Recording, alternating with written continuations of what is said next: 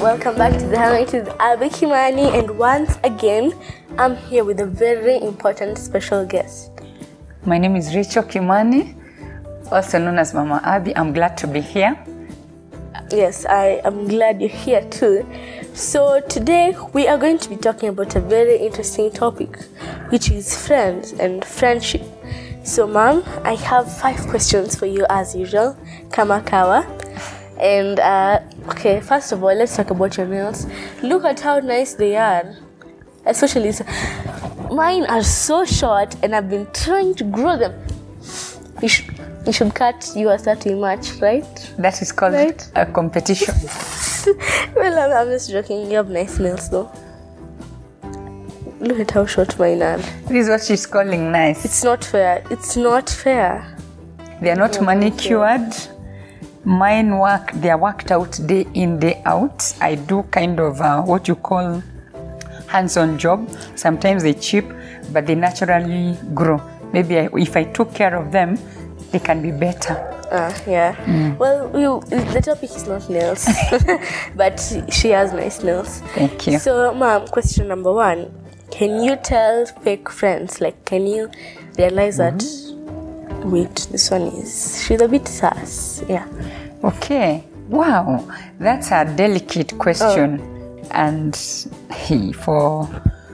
let me first begin by saying my daughter Abby is a teen, and I think it will be an error for parents to underestimate the power of friendship for their children. It will be an error of judgment to think that friendships for teenagers is not important. I think it is very important. In fact, it has been said that children, sometimes they value their friends' input more than their parents, especially when the parents are not giving attention. So I have just answered the question, which was not asked, because I think it matters a lot. Friendship for children, for teenagers, even for us adults is very important. Can I tell who is a fake friend? Fake friendships in children's lives? I think yes.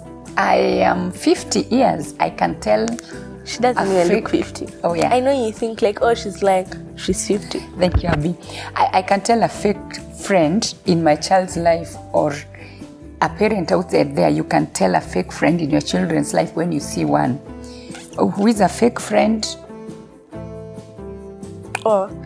I'll assume that a fake friend is one who's a friend with you for their own personal gain or personal interest.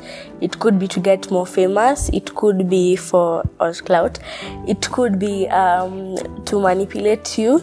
It could be just to bring you down or to use you for things. Yeah. All right. You see, even Abby knows who are fake friends.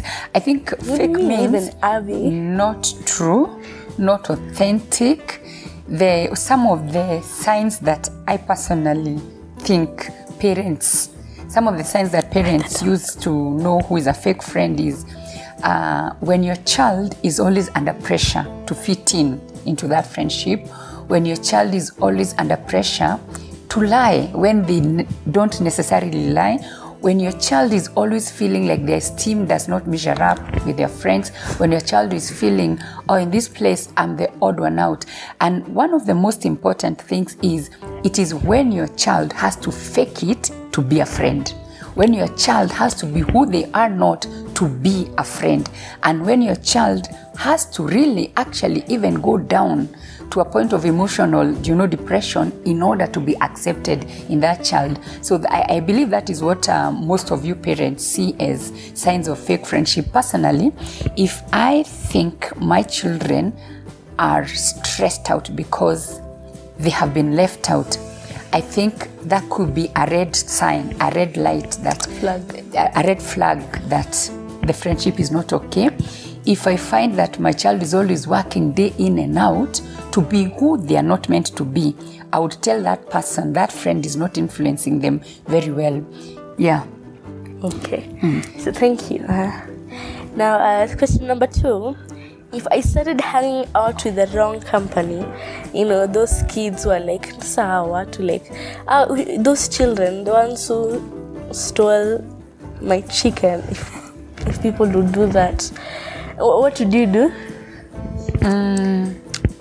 For me, the role of Rachel Kimani, Mama Abby, is maybe to help, to guide you, to mentor you, to help you see who are your friends, what are the qualities that you look out for when you're looking for a friend. First and foremost, they are not my friends, they are your friends.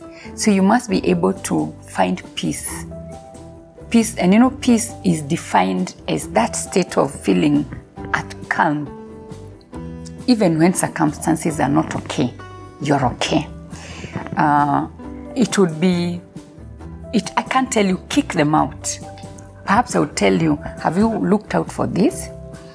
Do you think it is okay for you to hang out with somebody who has traits of stealing, petty crimes of, not even chicken? We can begin with you have misplaced your marker pen, you have misplaced your book, and you finally find it in your friend's handbag. It's not murder, but it's a telltale sign. I would help you to slowly get out. But before you even get out, Abby, maybe I would help you to help your friend get rid of that habit. Because maybe it's a habit they don't know. Sometimes children want to steal for the sake of, they want to have more than 3 pencils. I don't know for what. What did you do with 3 pencils, Lisa? Are you going to write with all 3 of them? Are you writing a book, please? Yeah, so I wouldn't be so surprised, but I wouldn't really think it's life and death. Because right now, friends matter. Choosing the right friend would be the most important thing. And because I can tell, if your friends lie, it will be me to tell you, hey, there's no consistency. And even for parents outside there, sometimes they're able to tell, my daughter's friend is not the right one. They lie. But are they okay? They are okay. Those are good children. They just need help here and there. Sure. So, thank you. Now, this question. Do you think it's okay to have sleepovers? You see my hands? Yeah, I've said that before. First, I want to acknowledge there are families who allow sleepovers. There's nothing wrong with that because every family understands their children. They understand the boundaries they have put for their children. They understand their friends' friends, and they understand their friends' parents.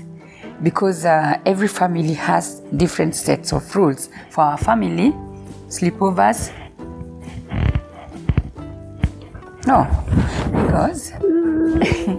because of the reasons we have discussed before. Sometimes, Abby, the things that we will do here, you have no control actually over how another family runs their things. And it is very important when you're on the road and you're driving. I have learned something that I was told, you have the right of way until you get to the road. When you get to the road, it's always good to assume, yes, you have the right of way, but you don't know what the other person had done in the morning. As you get to the roundabout and you say, I have to go, you'll be knocked. When you're on the road, you assume you're the only person who is sane. In that scenario, it's important for you to believe in yourself, and it's important for me to think, as opposed to you going over, how about if your friends came over? Now, I knew you'd say that. Now, the problem is that if all parents say that, whose house will you go to? It's not all parents who do that. I'm sorry. But if all, let's say I have 3 friends, right? Shoe, window, and pillow. Shoe's parents say that, no, you can't go to other people's house, let them come. Window's parents say, you can't go to other people's house, let them come. And what is that, the name? Pillow's mother you said shoe, father, pillow, and? Shoe, window, and pillow.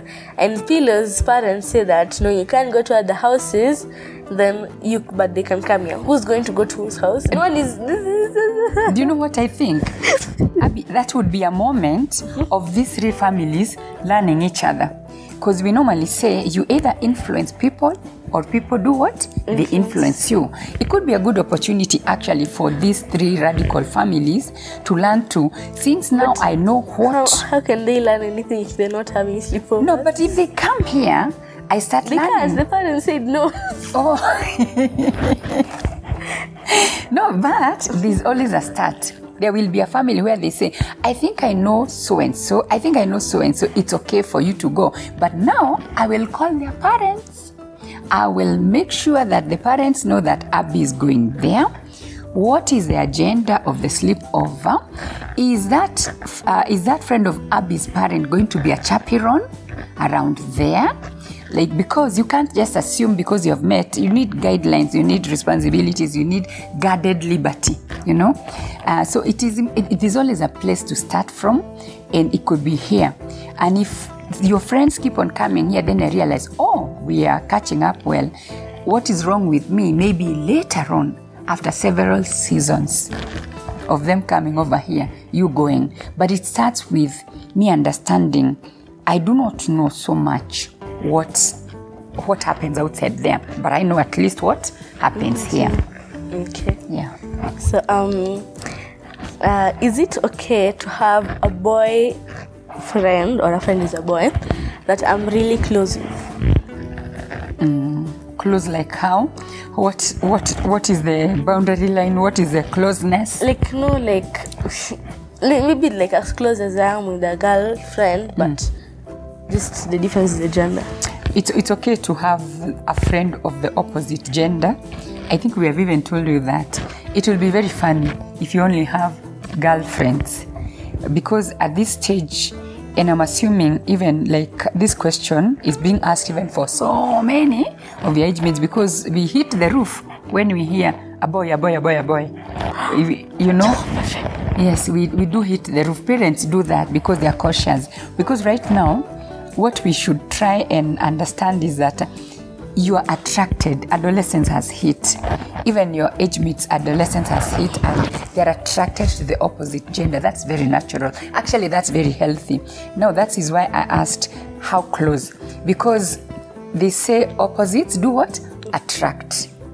Isn't it? Opposites attract. So when you get so attracted, you'll begin to develop some sparks that make to catch feelings, and your blood will start producing sparks that are not necessary for you at this time. So it's okay to have a friend who is a boy, but there are lines that you say, because if you don't watch out for your own two guarded lines, it can go over and you cross over to other boundaries. Okay.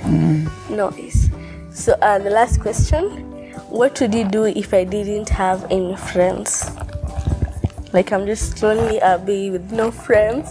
You know, like, the thing is, even though I tend to think I'm more introverted than extroverted, even though I am extroverted sometimes, I tend to pick like one person and I just hang around them like the whole time. Just one person, like I just follow them everywhere. Like, that's it. But now no friends at all.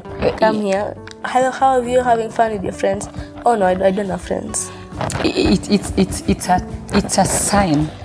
It would be a point of concern, because every parent knows that every developmental stage requires different set of friends. Because when you're younger, you have so many young ones you're playing with, then you become a teenager, then you become a teenager, then you become a young adult, like that. And every stage requires different people, kind of friends. So it will be a point of concern, more so to do with, is there something that you're dealing with? Because God has created our personalities, the introverts and the extroverts. Introverts actually have a way of creating even very many powerful friends. The extroverts can make a friend and they drop them, even, so suddenly. It will be a point of concern. It could be you're dealing with yourself. One of the things that, Abby, you may not know, and parents outside there know, and I can also maybe just repeat it. When teenagers are growing, they have so many challenges by themselves. They're dealing with self-identification, they are looking for themselves, they are looking for who they truly are, and they need that time. And sometimes because friends try to define them. Have you ever been in a group whereby people are introducing you to you? And parents know that when my young son, my young daughter is trying to look for themselves, they can look for time out. But it's a point of concern. Everybody has a way of mingling. I would encourage, if I realize that is happening, I would first deal with what is disturbing Abby, because it could be something. Okay, yeah. Sure. So thank you very much, Mom, for coming here today. You're welcome. Coming to my show. Thank you. It's always a pleasure. It's a pleasure working with you. So I'll see you guys on the next one. But before you leave, please leave a like and subscribe. You can also share this video with your family or your friends if you think that they may need to see this and be like, what did your mom say? But I'd love to see what you guys think in the comments. I'll see you guys on the next one. Bye.